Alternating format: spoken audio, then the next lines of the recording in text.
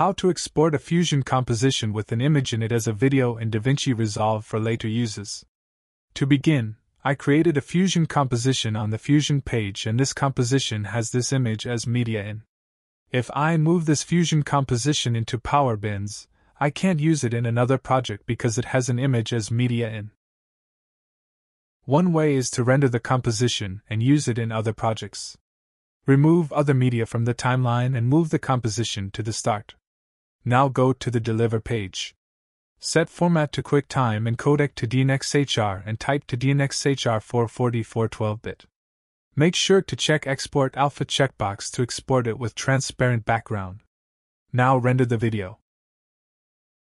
Now import the rendered video into the project. Now we can use the video in this project or drag it in Power Bins and use it in other projects.